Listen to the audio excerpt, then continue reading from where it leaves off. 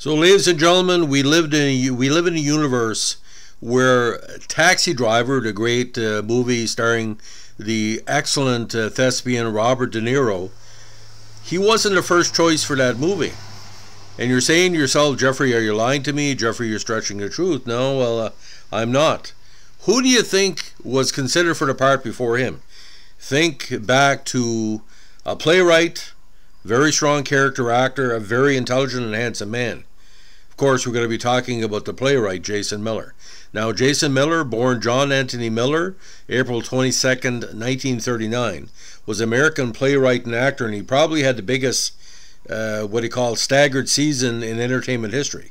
Now, a native of New York City between 72 and 73, or 72 73, he won the 1973 Pulitzer Prize for Drama and the Tony Award for Best Play for his onstage classic, That Championship season. And he was also nominated for the Academy Award for Best Supporting Actor and was robbed for his performance as Father Damien Karras in the 73 horror film The Exorcist, a role he reprised in Exorcist 3. He later became artistic director of the Scranton Public Theater in Scranton, Pennsylvania, where That Championship season was set. Now, born in Queens, New York City, to Mary Claire Nee Collins, a teacher, and John Anthony Miller, senior electrician, his ancestry was primarily Irish Catholic, with some German. When his family moved to Scranton in 1941, Miller was educated at St. Patrick's High School and the Jesuit-run University of Scranton, where he received a degree in English and philosophy. He then attended the Catholic University of American Washington as a graduate student in the speech and drama department. Although AP later reported upon his passing that he earned a master's degree there, Miller had claimed he was asked to leave the school before taking a degree for never attending classes, never taking tests, and never getting the girls back to her dorm by 10 o'clock. During his period, he taught drama and English at nearby Archbishop Carroll High School in Washington. Now, he had worked on different plays and different events, but his big attraction came in 1972 by winning the Pulitzer for his play That Championship season, which also won the 1993 Tony Award for Best Play. The original Broadway cast featured Charles Durning, Richard Dysart, and Paul Sorvino. That same year, he was offered a role of the troubled priest, Father Damien Karras, in William Friedkin's horror film The Exorcist, which he was nominated for an Academy Award.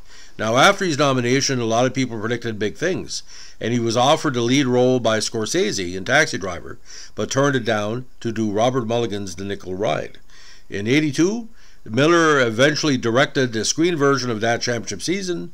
Featured in the cast were Robert Mitchum, replacing William Holden, who died before filming began, Paul Sorvino, Martin Sheen, Stacy Keach, and Bruce Dern. His own film career was sporadic, as he preferred to work in regional theater. He did star as Henry Drummond opposite Malachi McCourt as Matthew Brady in a Philly production of Inherit the Wind.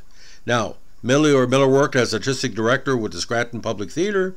With SPT, he directed and starred in various productions, including Blight Spirit, Harvey, California Suite, Crimes of the Heart, and The Lion in Winter.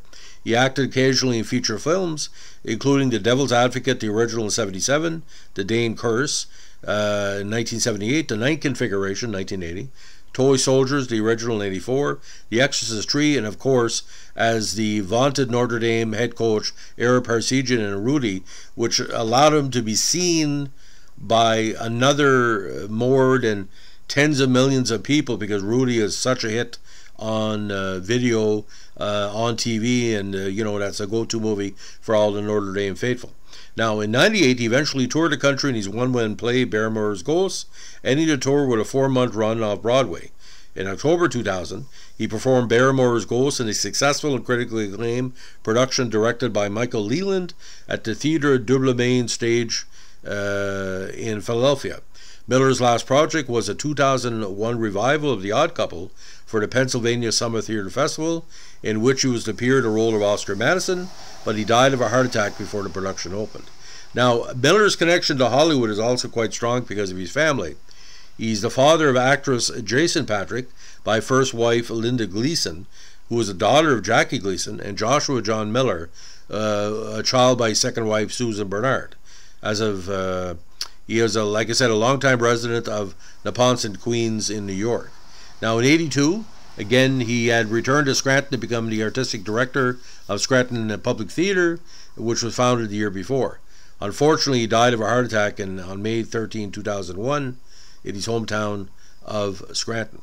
Now, in 2004, actor Paul Sorvino, a longtime friend of Miller and a cast member of all 3 versions of That Championship season, which we'll go over in a second, was commissioned by Scranton to create a bronze bust of the late playwright and actor. The statue was unveiled in 2008. Now, in March 2011, the first Broadway revival of That Championship season opened. The cast was comprised of Brian Cox, Kiefer Sutherland, who had starred with Patrick in The Lost Boys, Jim Gaffigan, and of course Jason Patric. The urn containing Miller's ashes was placed on the set by Patrick, and who played a role Miller had based on himself. Now, for those who don't know the plot of That Championship season, we'll go over it very quickly. It deals with a setting in Scranton in 1972. On the 20th anniversary of their victory in the Pennsylvania State Championship game, 4 members of the starting lineup of a Catholic high school basketball team have gathered to celebrate. This reunion may be the last chance to reminisce with each other due to their coach's illness.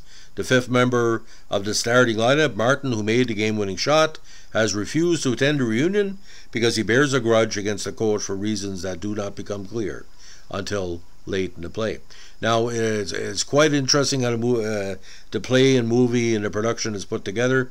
It's considered what they call one of the best male-centered classics of the early 70s, comparable with Bang the Drum Slowly, Brian's song, talking about how sport and how the male ego can cross over, sometimes in good ways and sometimes in bad ways. Now, it did open on Broadway at the Booth Theatre in '72, running for 700 performances. It did close on April 21st, '74. The production won the '73 New York Drama Critics Circle, Drama Desk, and Tony Award for Best Play. Again, this production starred Richard Dysart, Charles Durning, Paul Sorvino, and Michael McGuire. It had a short-lived off-Broadway revival in 1999, directed by Scott Ellis. And the Broadway revival, the second one, 2011, at the Bernard B. Jacobs Theatre, ran from May 6th to May 29th, 2011. Now, Brian Cox had the lead as the coach. Chris Noth was in it as well, and Tom Daly. Jason Patric, of course, playing Tom Daly, and Kiefer Sutherland playing James Daly. Now, at the time of its premiere, That Championship season was a critical success. Those who liked the play complimented its humor, dialogue, and characters. Reviewing the Broadway production, Clive Barnes of the New York Times wrote, "Mr. Miller has a perfect ear and instinct for the rough and tumble profanity of locker room humor. The coarsely elegant jibes go along with Mr. Miller's indictment of society, which opens with an iconic playing of a national anthem, and then lacerates the sickness of small-town America full of bigotry, double-dealing, racism, and hate." So Jason Miller, my God, what an actor, what a writer, what a performer, what a developer. And Jason will never fade from memory because his performance in The Exorcist was beyond scary, not because he was a bad character, because he channeled the fact that most people are scared of the devil. And he was scared of the devil, even though he played a priest with a lot of strength. It was pretty rough. And our Persigian in Rudy, he played, and I thought he was going to get a Best Supporting Actor nomination for that, but maybe he didn't, call enough minutes. So, ladies and gentlemen, if you like what we're doing with our remote-controlled screenshots crossover, let us know what a like, comment, subscribe, or share. And we'd like to tell you that if you have requests, they're always considered and always highly, highly appreciated. Thanks for listening. Bye.